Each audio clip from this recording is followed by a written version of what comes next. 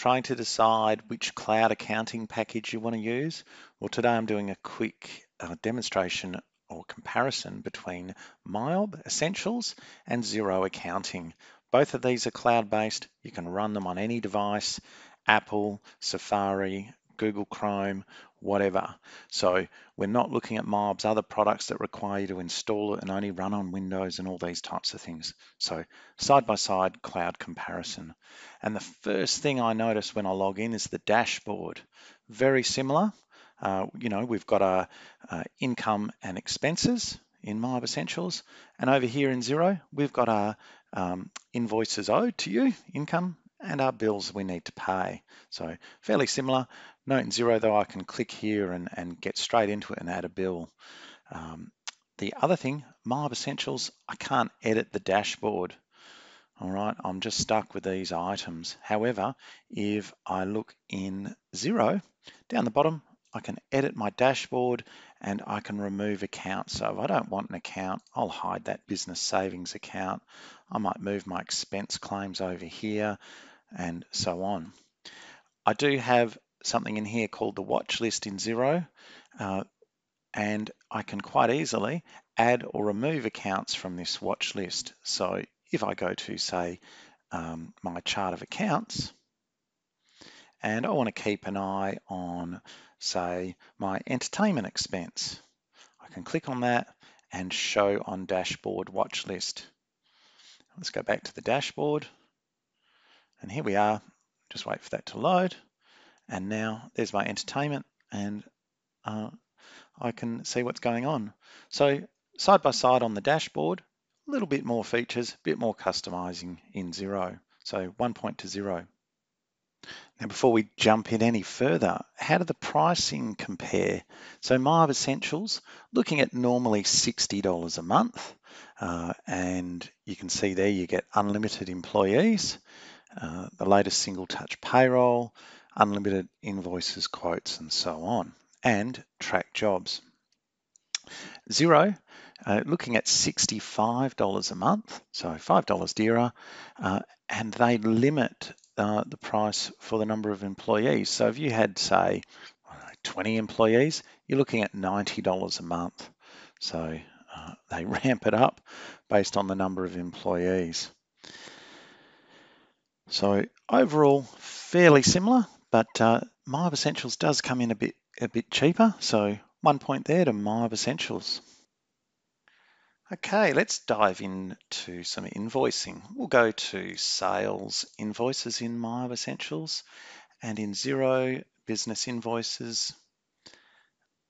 Click create invoice here in MYOB, new invoice in Xero, and look fairly similar, very similar. So,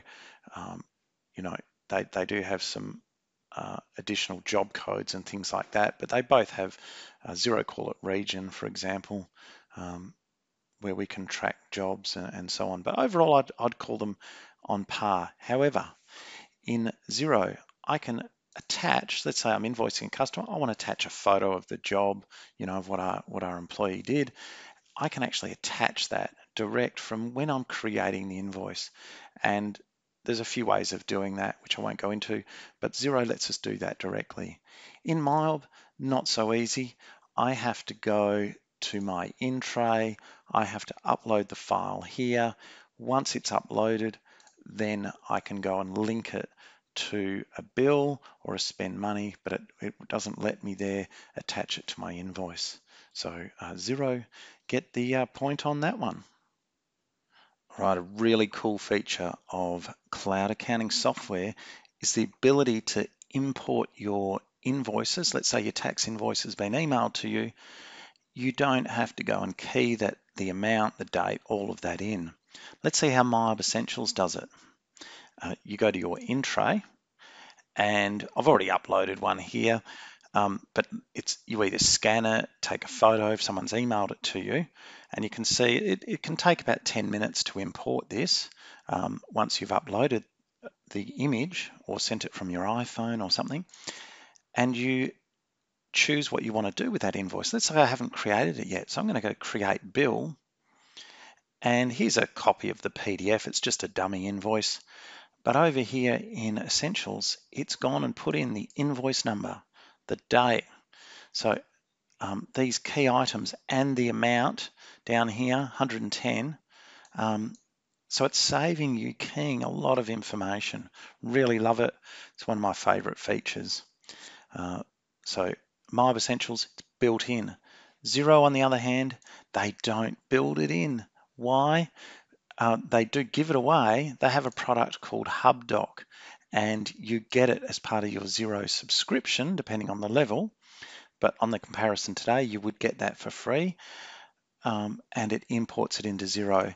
The issue with HubDoc that we've had is it's really slow. I've got thousands of contacts in Xero, and it just slows down, bogs down. So a little bit of extra work there, and I'm not going to demo connecting it and so on, so it's a bit harder to set up. So overall, we're going to really like the MYOB Essentials product. It's built in.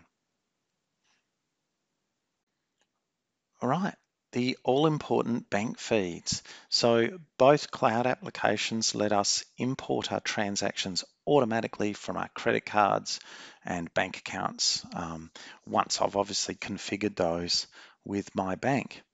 Now in MYOB Essentials, I'll go to bank transactions here, and because their dummy file doesn't actually have anything set up, I imported some transactions manually, which you can also do. But let's just look at this financial year, and you can see here that I have a deposit of 160, but it's got allocate me. Now, what I'll do here, I've actually already got an invoice and it should have auto matched, but because it hasn't, I'll just click on the drop down and go to match transaction. And we can see here there's an invoice from the 1st of July, and I'm going to match that amount 160, and you can see it's in balance, and I hit save. Now, what concerns me there is it didn't auto match. I had to manually do that. That may have been because I imported the statement. Otherwise, I can manually work through. Let's say that I'd paid by credit card or whatever, the transaction hadn't been imported, then all I need to do is actually allocate the expense account, whatever it may be. So I'd spend a while figuring out what that's for. Let's just put it to filing fees for now and GST, and you can see I've allocated that transaction. So sort of working from my bank feeds where it's automatically pulling in the transaction and sending it off. You can also create what are called bank rules to automate this process. Say if it's always a Telstra mobile bill, you would set up that rule, and any time on your credit card, a Telstra transaction, it would auto prepare it to say telephone expense. Now in Xero, similar sort of thing, we hit reconcile, and Xero's dummy file has actually got some transactions, and you can see here that it's auto matched, for example, to a bill for me, so I can automatically reconcile that transaction by clicking OK, and that's posted. If, for example, though, you can see here I've spent $15, it hasn't matched, it's not in Xero, then I would need to go to add details, and it's pre-filled it there with some of the details. I just need to allocate that to an expense. I'm going to just put it to anything for now, advertising, save transaction, and reconcile. So I've posted that transaction. If you do need more information, you can click add details and go in and edit and attach the PDF and so on. So look, very similar.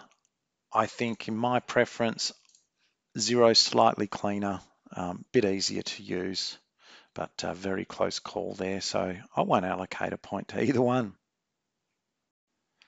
Let's see how the reports now compare between MYOB Essentials and Xero.